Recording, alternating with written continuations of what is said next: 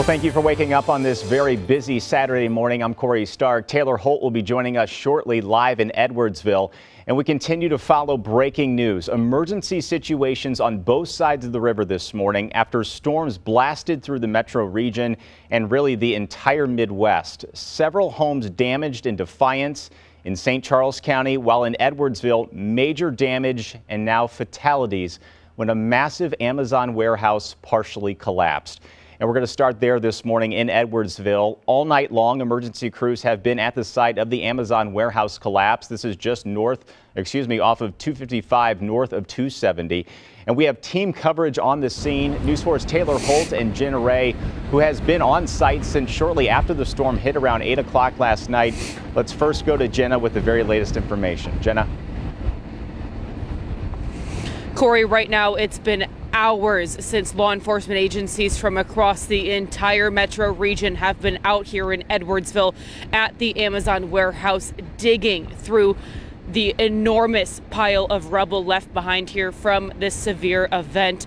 In just the last hour, we have now learned that several people were killed by this weather event that happened around 8:30 Friday night. For now, crews, again, still out here. It's been hours. They're still just trying to comprehend what happened and try and still rescue people who may be stuck under the rubble. Now, let me show you this video first. This is an aerial view of the Amazon warehouse that you're seeing right now. It truly shows the extent of this damage. Seeing it from this view just gives you a completely different perspective of just how strong these storms were tonight. Now you're seeing ground video of the warehouse. You can see wires dangling, debris everywhere, steel beams toppled over. Our meteorologist team believes a possible tornado or strong straight line winds hit the facility again. This all came through around 8:30 Friday night. Edwardsville Police Chief Mike Philback says they were called to respond again just around 8:30. Dozens of agencies from across the entire region responded. Our fire and our police, they practice this for when these things happen. And even at that, it still takes a lot of effort. I'm sure, as you guys can contest, the batteries going down and phone lines being tied up and that. So there's a lot of effort that goes into it.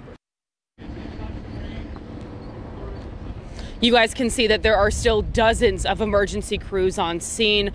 Fire trucks, ambulances, first responders. We have special crews here that are made for search and rescue events like you're seeing on your screen right now, both from St. Clair County as well as Madison County. They went in with hard hats, harnesses, carabiners. We had shots of them earlier sifting through debris and really trying to rescue some of these people who are still stuck underneath. Now, again, we do have team coverage today. We have learned that there is a press conference in less than an hour. News 4's Taylor Holt is there now, and she's going to bring you the latest of what to expect in that press conference from law enforcement.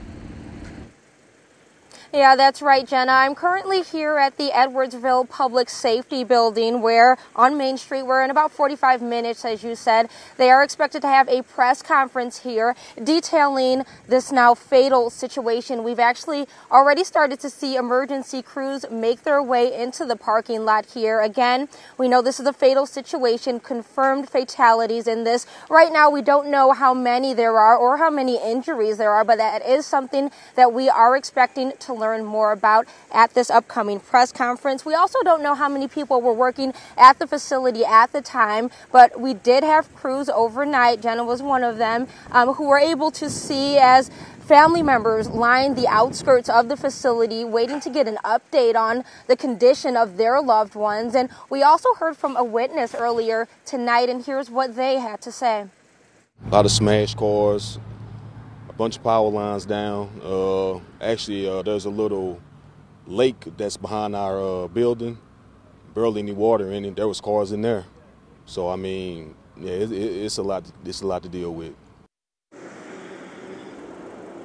Yes, it is. And again, we are expecting to hear from multiple agencies involved in this search and rescue effort. St. Louis City and County, Pontoon Beach, and Madison County are among those who are involved in this effort. Again, that press conference is happening in about 45 minutes at 5:45. So we will bring you that live and keep you updated throughout the morning on this ongoing situation. Corey. Still a lot to learn. All right, Taylor, thank you.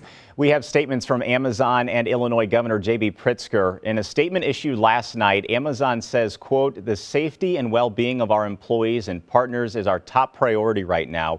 We're assessing the situation and will share additional information when it becomes available."